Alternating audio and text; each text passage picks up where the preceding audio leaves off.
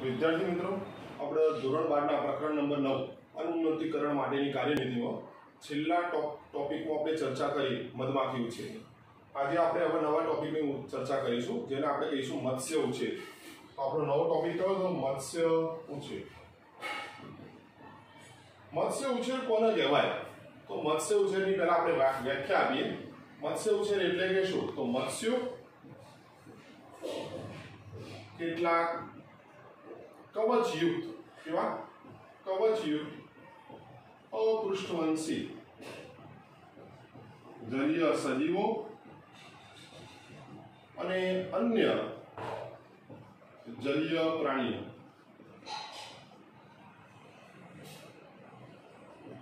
તેમને પકડવા, તેમના પર પ્રક્રિયા કરવી, ત્યારબાદ તેમનું વેચાણ કરવા સાથે સંકળાયેલી છે. આપણા દેશમાં આપણી વસ્તીનો મોટો ભાગ મત્સ્યો, તેની પેદાશો, જલીય પ્રાણીઓ જેવા કે ઝીંગા, કરચલા, લોબસ્ટર અને મોતીછીપ જેવા સજીવો પર ખોરાક માટે આધાર રાખે છે. ઉપરાંત મીઠા જળની મત્સ્યો જેવી કે કટલા, રોહુ, સામાન્ય તળાવની માછલી. સામાન્ય તળાવની માછલીઓનો આપણે એક સામાન્ય નામથી પણ ઓળખીશું, કોમન કાર્પ. ઘણી વખત એનો મેજર કાર્પ પણ કહે છે. શું કહેવાય? Major carp. તો આ તો આના ઉપર તો આધાર રાખો, સાથે સાથે શાના ઉપર આધાર રાખો?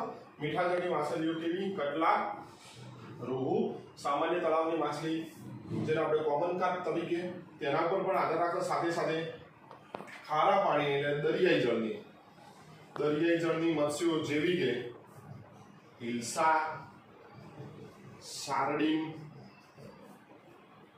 મેક્રેલ અને પોમ્ફ્રેટ જેવી માછલીઓ પર પણ આધાર રાખે. આગળની આપણે વાત કરીએ,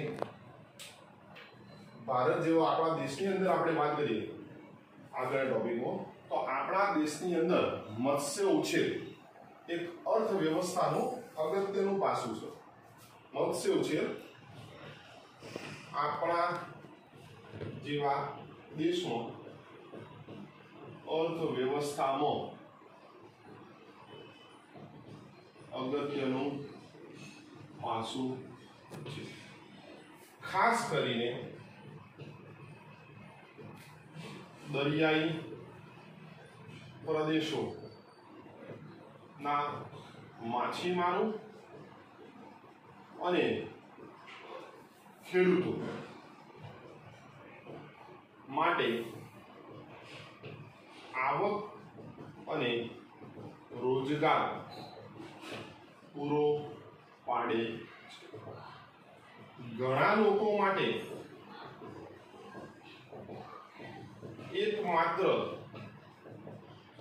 આજીવિકા નો સ્ત્રોત પણ મત્સ્ય ઉછેર. તો આપણે વાત કરી કે આપણા દેશની અંદર મત્સ્ય ઉછેર એ અર્થવ્યવસ્થાનું અગત્યનું પાસું છે. ઘણા જે દરિયાઈ પ્રદેશોના ખેડૂતો હોય, માછીમારો હોય, તેમના આવક અને રોજગારનો તે સ્ત્રોત છે. ઘણા લોકો તો સીધા ફક્ત ને ફક્ત શાના ઉપર આધાર તો માછીમારી પર, માટે તેમના માટે આજીવિકાનો પણ મુખ્ય સ્ત્રોત કોણ છે? મત્સ્ય ઉછેર. તો આમ આપણે કહી શકીએ કે મત્સ્યની માંગને પહોંચી વળવા અને ઉત્પાદનમાં વધારો કરવા, શું આમ આપણે શું કહી શકીએ? મત્સ્યની માંગને પહોંચી વળવા અને ઉત્પાદનમાં વધારો કરવા મત્સ્ય ઉછેરમાં નવી તકનીકોનો ઉપયોગ કરવામાં આવે છે. કારણ કે બધા લોકો આપણે કીધું મોટા ભાગના લોકો માટે અર્થવ્યવસ્થાનું સાધન પણ મત્સ્ય ઉછેર. લોકોનો ખોરાક શાના પર આધારિત છે? મત્સ્ય ઉછેર. રેડી? તો આ મત્સ્યની માંગને પહોંચી વળવી હોય, એના ઉત્પાદનમાં વધારો કરવો હોય તો મત્સ્ય ઉછેરની અંદર નવી તકનીકનો શું કરવો પડે? ઉપયોગ. જેવી કે કઈ તકનીકો વપરાય છે? તો પહેલા નંબરની તકનીક છે જેને આપણે જલ સંવર્ધન કહીશું. રેડી? બીજા નંબરની તકનીકને આપણે કહીશું મત્સ્ય સંવર્ધન. જલ સંવર્ધન એ એક્વા કલ્ચરના નામે ઓળખાય છે. રેડી? અને મત્સ્ય સંવર્ધન એ પીસી કલ્ચરના નામે ઓળખાય છે. આ બંને દ્વારા મીઠા જળની અને દરિયાઈ જળની વનસ્પતિઓ અને પ્રાણીઓનું ઉત્પાદન વધારી શકાયું છે. ખાસ કરીને આપણે વાત કરીએ મત્સ્ય સંવર્ધનની. મત્સ્ય સંવર્ધન મત્સ્ય ઉદ્યોગમાં મત્સ્ય સંવર્ધને મત્સ્ય ઉછેરનો વિકાસ કર્યો અને આ વિકાસ કર્યો એટલે મત્સ્ય ઉછેર ફાલ્યો પણ. ફાલ્યો એટલે વિસ્તરણ પામ્યો. તો મત્સ્ય સંવર્ધને મત્સ્ય ઉછેરનો શું કર્યો? વિકાસ. અને તેનો શું કર્યો? ફેલાવો. એટલે ફાલ્યો હતો. રેડી? જેના કારણે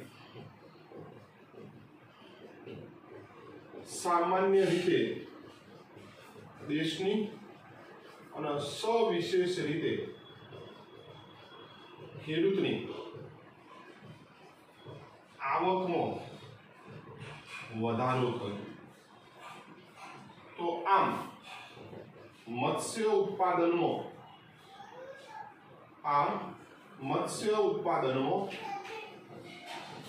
વધારો કરવા ની ક્રિયાને અથવા પદ્ધતિને આપણે શાના તરીકે ઓળખીશું? નીલ ક્રાંતિ. જે રીતે ખાદ્ય ઉત્પાદનમાં, ખેતીવાડીના ઉત્પાદનમાં વધારો થયો તેને આપણે હરિયાળી ક્રાંતિ કહીએ છીએ. રેડી? Green revolution. તો આને આપણે બ્લુ રિવોલ્યુશન. એટલે કે મત્સ્ય ઉત્પાદનમાં વધારો કરવાની જે પદ્ધતિ થઈ આ પદ્ધતિ દ્વારા તેને આપણે શાના તરીકે ઓળખીશું? નીલ ક્રાંતિ. આ નીલ ક્રાંતિમાં પાસા કોને મળતા આવે છે? તો હરિયાળી ક્રાંતિ જેવા તેના પાસા પણ મળતા આવે. વિદ્યાર્થી મિત્રો, આટલા ટોપિક પતી જાય છે. વધારામાં આપણે ખાલી માહિતી પ્રાપ્ત કરવી હોય તો ભારત દેશની પાસે જે દરિયા કિનારો પ્રાપ્ત છે તે પૈકીનો 1640 કિલોમીટરનો દરિયા કિનારો ગુજરાત પાસે પ્રાપ્ત છે. ભારત દેશ મત્સ્ય ઉત્પાદનમાં વિશ્વમાં 6થું સ્થાન ધરાવે છે.